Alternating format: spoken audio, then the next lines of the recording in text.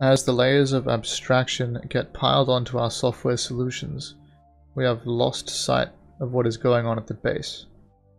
We no longer understand exactly what our hardware is doing when we type an abstracted command into our editor.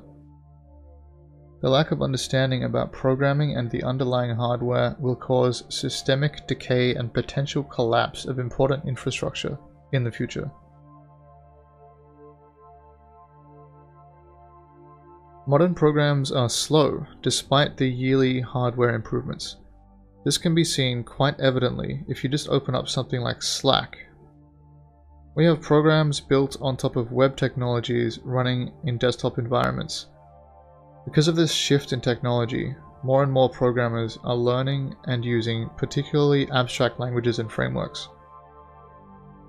The general argument is that computers nowadays are fast enough that the stack does not matter.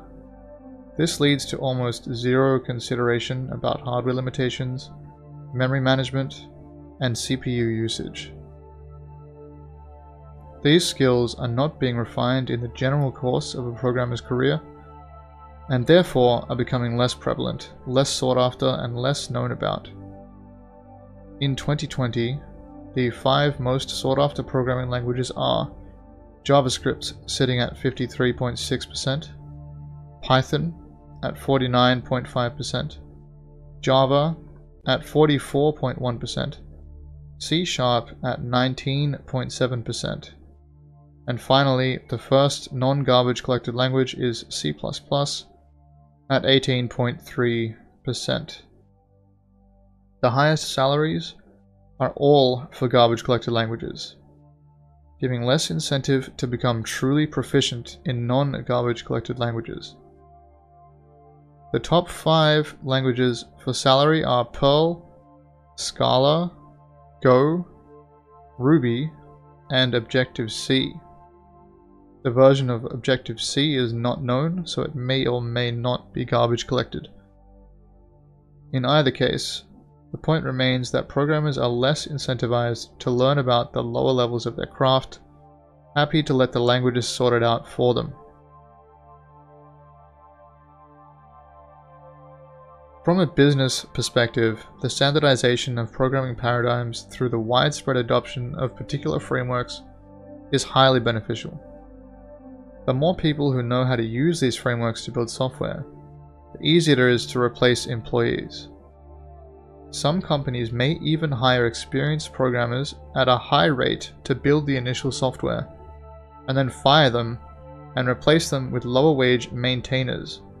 This is facilitated very nicely by mass adoptions of frameworks.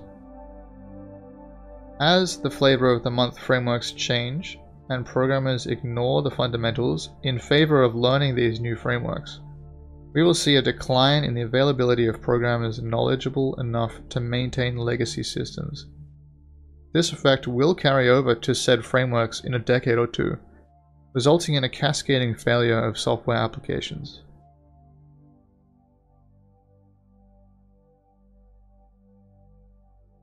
It will be the case that if the current trend continues, we will find ourselves in a time in which nobody alive can understand how our infrastructure works, and it will slowly degrade and collapse. This has happened several times in the past. These events are commonly called Dark Ages. This was demonstrated when Texas Instruments started shipping DOA processors.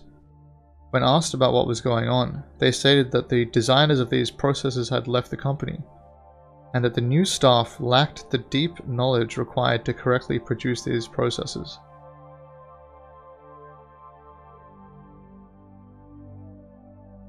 The fact that anybody can do a 12-week bootcamp and get a job as a programmer and do well is alarming.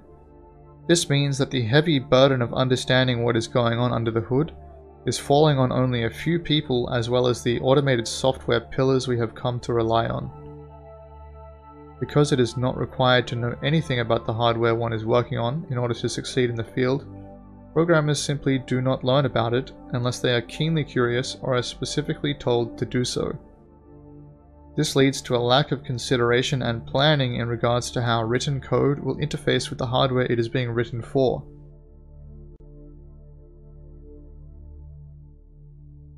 Many pieces of software are created with a driving ideology behind them, which enforce the way they are structured and create problems for the programmer to solve, which are only there due to the dogmatic approach. Designing a whole piece of software around the core idea that is decided beforehand can lead to critical issues. Focusing efforts on upholding these arbitrary frameworks and pushing square pegs into round holes causes a lack of understanding about how to solve difficult problems efficiently.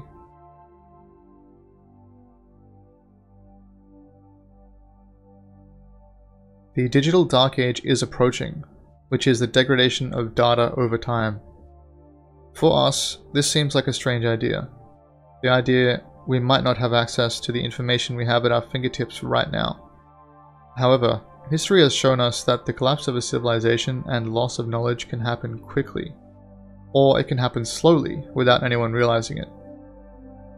For an example of the slow degradation of society and loss of knowledge, look no further than the collapse of the Western Roman Empire. The civilization was in decline for some 300 years, with people in the capital convinced that it will get better soon. There is no way Rome can fall. This is, of course, a naive way of thinking, and it is all too human to fall into this trap. The late Bronze Age collapse of the cultures around the Mediterranean Sea during the 12th century is a prime example of the quick degradation of 4 kingdoms and total destruction of 33 cities, which were all previously prospering due to their advanced trading network. The half-century between 1200 BC and 1500 BC saw the collapse of the Mycenaean kingdoms, of the Kassite dynasty of Babylonia, of the Hittite Empire in Anatolia and the Levant, and the Egyptian Empire, the destruction of the Ugarit and the Amorite states in the Levant, the fragmentation of the Luwian states of Western Asia Minor, and a period of chaos in Canaan. The collapse of these civilizations is thought to be a combination of natural disasters, drought, and scarcity of tin, which was imported from Afghanistan. The complexity of the cultures and their economic and social organizations was such that it became impossible for the survivors to re-establish themselves and plunge this part of the world into a dark age. A similar situation could befall us.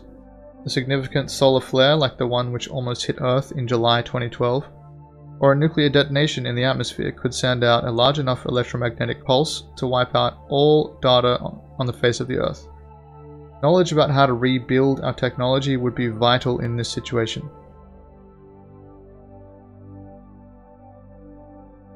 Pursuing mastery of programming is important for the future, but it comes at a cost. Becoming a master requires a tremendous amount of time, most of which will not be in the workplace, as the current trends of abstracted technology continue to increase. It will be harder in the meantime to be paid as well for your efforts, as they are counter to the ideal lackey mentality, which businesses are generally looking for. There will always be a place for truly dedicated individuals, and master programmers will be needed more than ever in the coming decades to help with the aforementioned dysfunctional critical systems.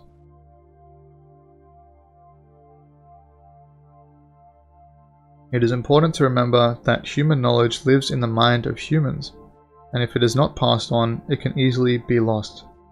Digital data is not immune to the effects of entropy, natural disaster, or intentional destruction. If you are one of those people looking to truly master programming, make sure to understand the hardware and runtime environments, as well as any lower-level language concepts like memory management and CPU caching. Consider learning the assembly language and reading the specification for the target architecture to speed up critical systems. Deep understanding about these topics will be required in the future. It is only a matter of time and complexity until the abstract house of cards comes falling down.